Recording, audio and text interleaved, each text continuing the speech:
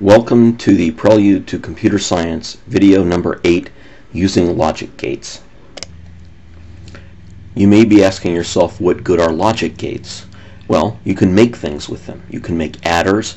An adder is a thing that adds bits to bits. You can make counters.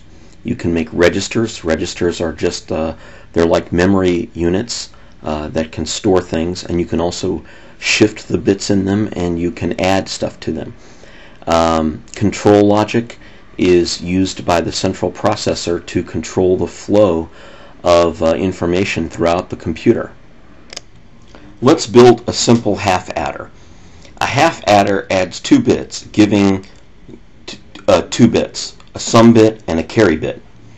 A full adder will add 3 bits, 2 regular bits and 1 that was a carry bit from the previously added bits. But we're just going to build a half adder. Before we build a half adder circuit, we need to write down the equations for how this thing is supposed to work on paper and try to figure out how it works on paper before we build it. So I've written the equations here. The top row, we're going to call that bit A, and the bottom row, we're going to call that bit B. And we see here in the red there for the sums, the red is the carry bit. We're going to look at the carry bit first here, and we see that the only time that the carry bit is a 1 is when A and B are both 1. Now, do we know how to get that? Do we know how to figure out when A and B are 1? Of course we do. That happens with an AND gate. So we can use an AND gate to figure out when there is a carry when we add 2 bits together. Now let's do the logic for the sum bit. And this time I have the sum bit in red. And when we look at that, we see that there are 2 zeros and 2 1s there. And the only time that you get a 0 for the sum bit is when the added bits are identical, when they're the same bit. So when we have a 1 and a 1, we get a 0. And when we have a 0 and a 0, we get a 0. Otherwise, if one of the bits is a 1 and the other one is a 0, we get a 1. Now, do we know of a circuit that does that? Well, of course we know of a circuit that does that. That's the exclusive OR circuit that we talked about in the last video. So here we have our logic diagram for our half adder. All we do is we take our inputs A and B and we pipe those into an exclusive OR circuit to get our sum bit. But then we have to go back and we have to branch off from the A and the B and send them also to an AND circuit to get our carry bit. Now the little blue arrow there shows where the B branch crosses the A wire. That wire, the B branch there, is actually continuous. I just didn't want to show that thing that it doesn't actually touch the A wire.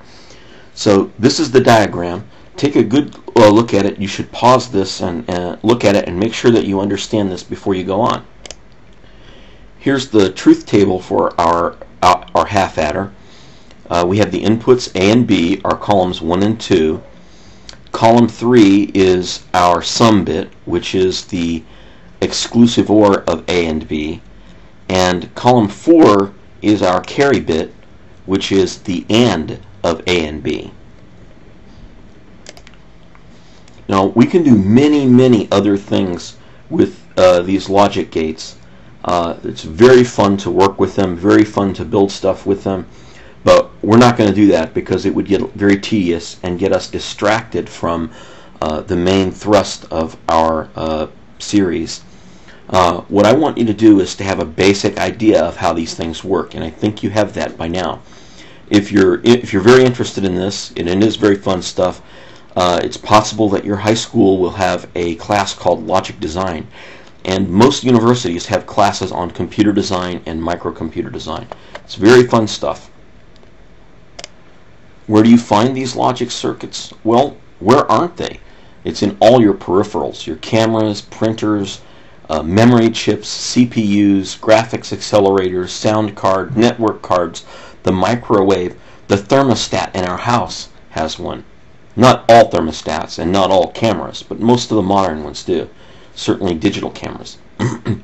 A CPU, the central processing unit of a computer, can have millions of these things in one chip, even tens of millions of logic gates in one chip.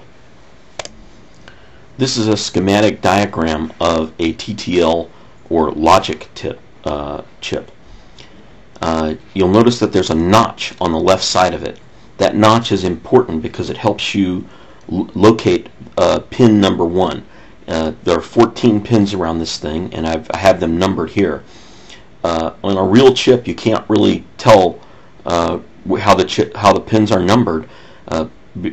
So what you do is you look for the notch, and you keep that notch to the left, and then the leftmost pin on the bottom, the closest pin on the bottom, is pin number 1, and then they're numbered sequentially counterclockwise around the chip.